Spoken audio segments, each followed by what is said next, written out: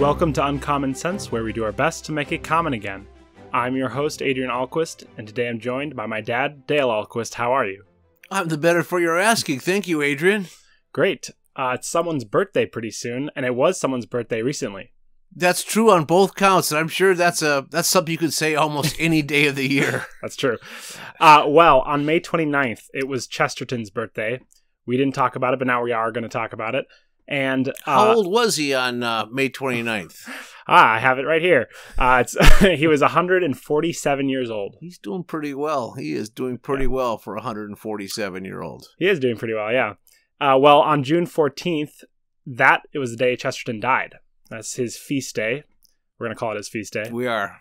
And it is also your birthday. I don't know how many people know that, but coincidentally, the day Chesterton died in the year is the day that you were born.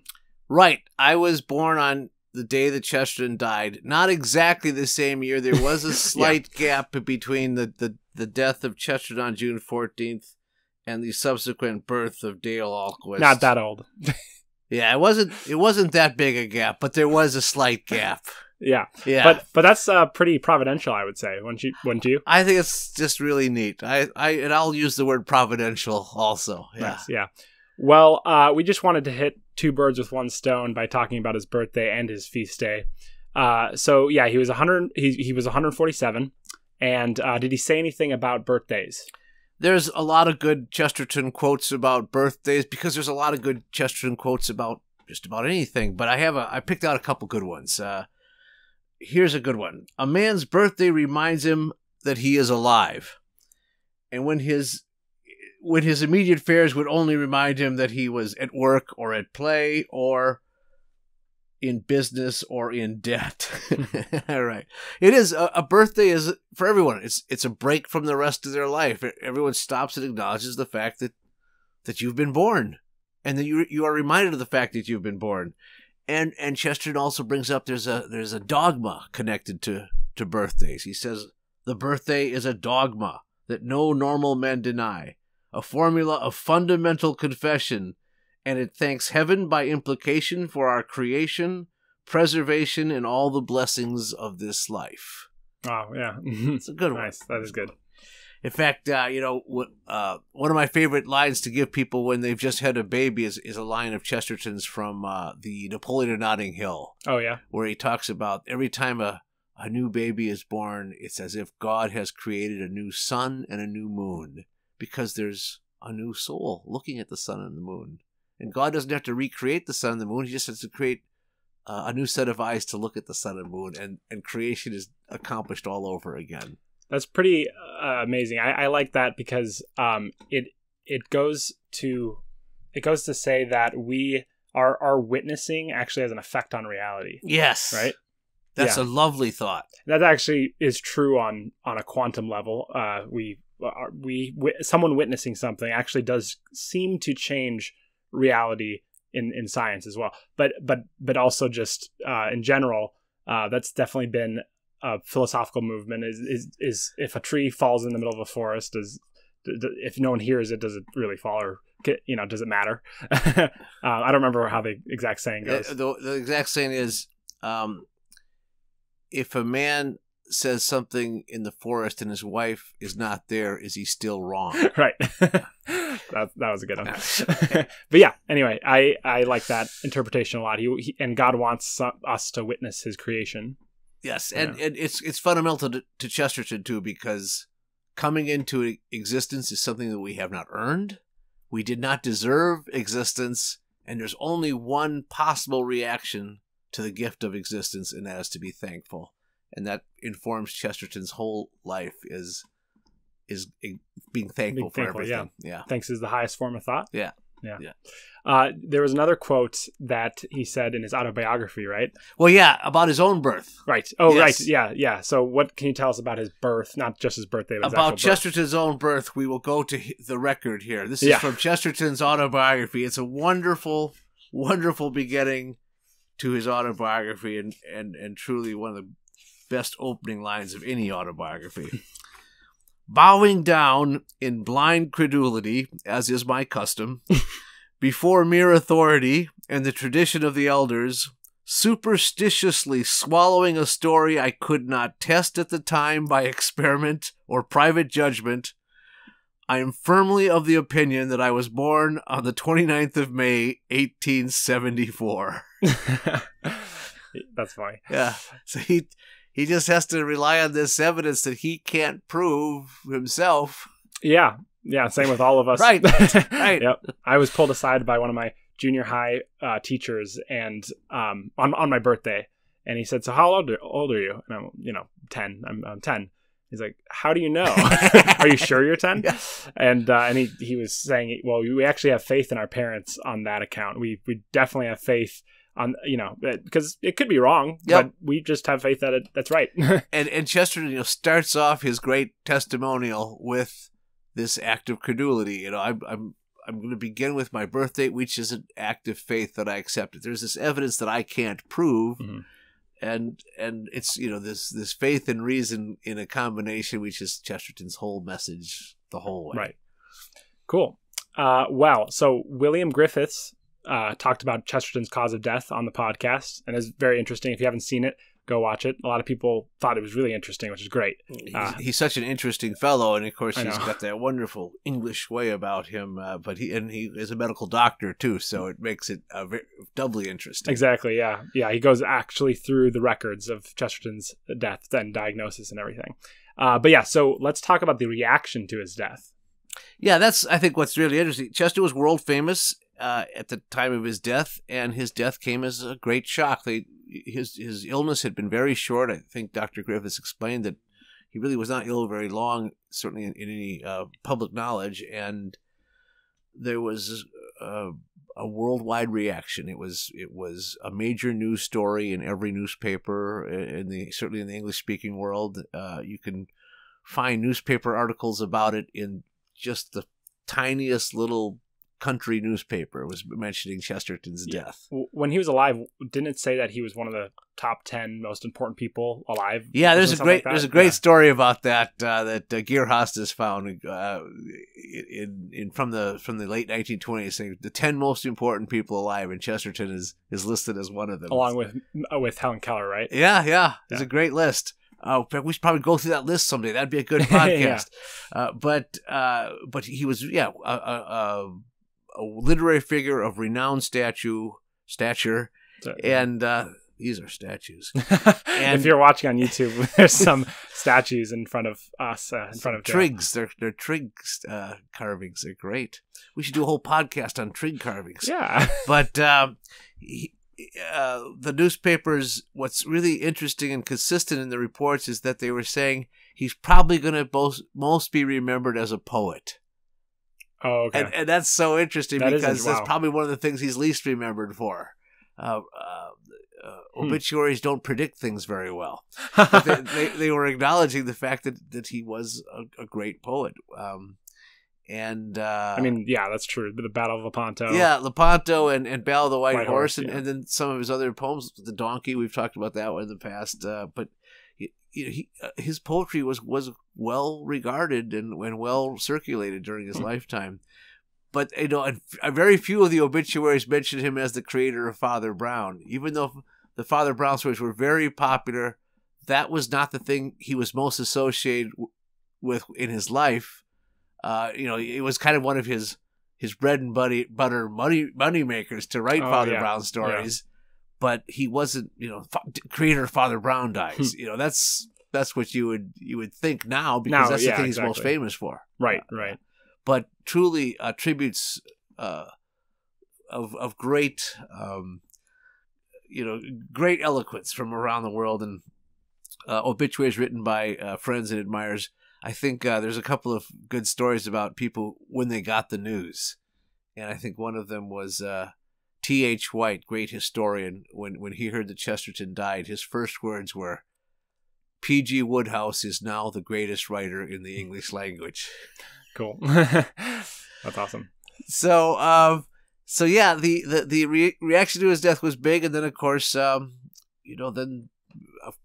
course you have to have the funeral after his death. Oh yes, right? Yeah. Yes. What can you tell us about the funeral? Well, so he had his local funeral where he was buried in Beaconsfield, And just a few days after his death, I think he was buried, I believe, on June 18th, if I'm not mistaken. Mm-hmm. It might have been a day earlier, but it's very moving story, because the funeral procession left the church, St. Teresa's in Beaconsfield. The cemetery is about maybe 3/4 of a mile from the church, and the police had to create extra. They just had to make the funeral procession longer because so many people wanted to see us come. Oh, So it was actually took several miles to get to the coffin to the cemetery, because so many people wanted to pay tribute and say goodbye to their most famous resident. Wow. Attending the funeral, I think, is a interesting guest list. Certainly the people that knew Chesterton very well were there, and Roman Catholic notables, but I think 3 names need to be mentioned who were there, because these are 3 people that would not be together in any other circumstance. It's the beginning of a joke. Well, yeah, you think about backwards, yeah. Yeah. Hilaire Belloc, of course, was there, his best friend, and different stories have been told about Belloc's reaction. The caustic one saying that he'd sold exclusive rights to the story on Chesterton to 4 different newspapers. Yeah. But the true story is that he went to the pub and just cried in his beer, literally cried in his beer. He was so saddened by Chesterton's death. But Belloc was there. And then Aldous Huxley, who was a friend of Chesterton's and the writer of Brave New World. Oh, wow. And someone who would be, of course, a literary figure of renowned stature, and already at that point, but then later in his life, too, for many different books. But Brave New World probably being his most famous book. But even though he and Chesterton were not philosophical buddies, they were friends, and they had great respect for each other. Why weren't they philosophical buddies? Well, Huxley was more the agnostic, and but they agreed on many things, and they certainly they both had a very dim view of a highly industrialized society that would become very controlling. Brave New World is a very prophetic book, but it really predicts many of the same things that Chesterton predicted. Okay. About a controlled society that people will let comfort be their gods. Okay. And of course the birth control and the controlled birth, the 2 different things, eugenics, right? Yeah. And then the third one, another figure of worldwide importance that a lot of people don't know this, but Fulton Sheen was at Chesterton's funeral. That's amazing. Wow. Yeah, it is amazing. He was then Monsignor Fulton Sheen. He was a professor at Catholic University, but he was at that point studying in England. And not long before that, he had approached Chesterton to write the introduction to his first book. And so Chesterton wrote the introduction to Fulton Sheen's first book. Wow. I didn't know that. That's super cool. That is cool. Yeah. I'm sure a lot of people will find that very cool and interesting. I was doing some research at Notre Dame, University of Notre Dame a couple of years ago, and I found a newspaper clipping that shows Fulton Sheen at Chesterton's funeral. I think we published it in Chesterton in the Gilbert magazine. We should find it. Yeah, we'll find it. We'll post it again somewhere. I'm not going to promise it. No, this time. I have it. It's in my computer. Okay. All right. So if you're on YouTube, look out for that, or if you're on our website, that's awesome.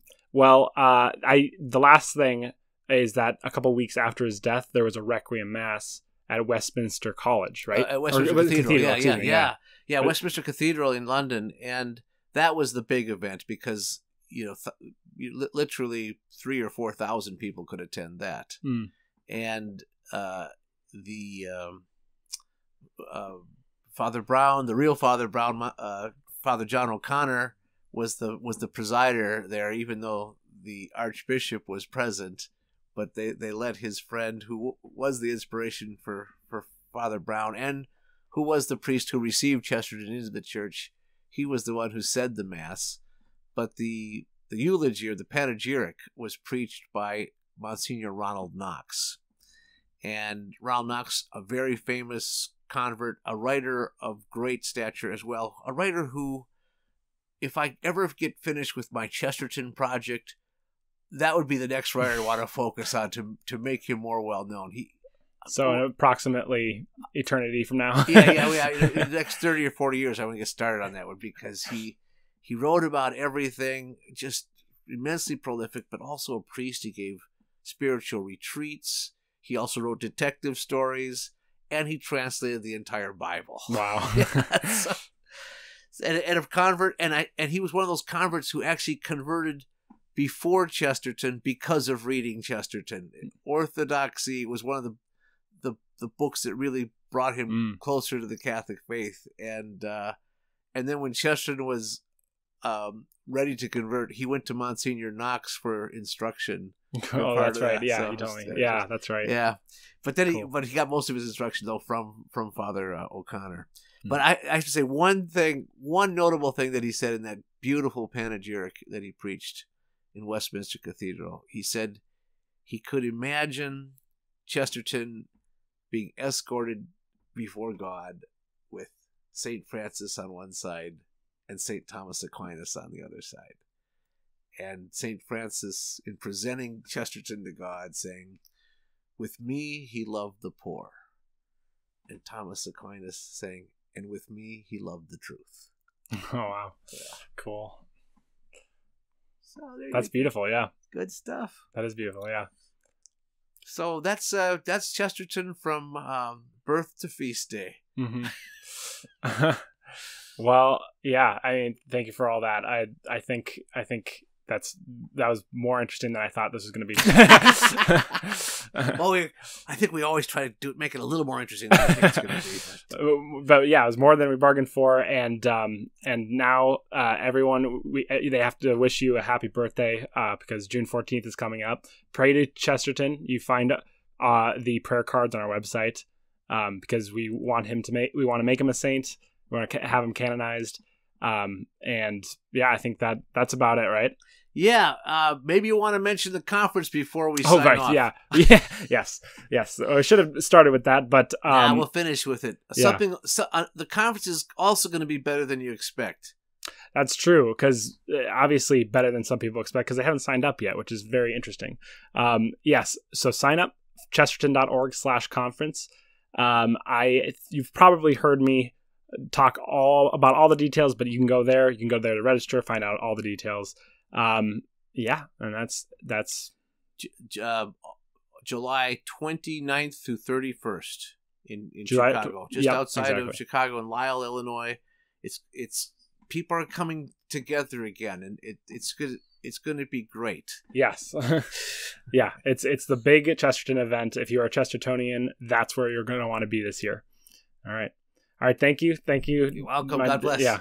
And thank you everyone for listening. Until next time, help us to make uncommon sense more common.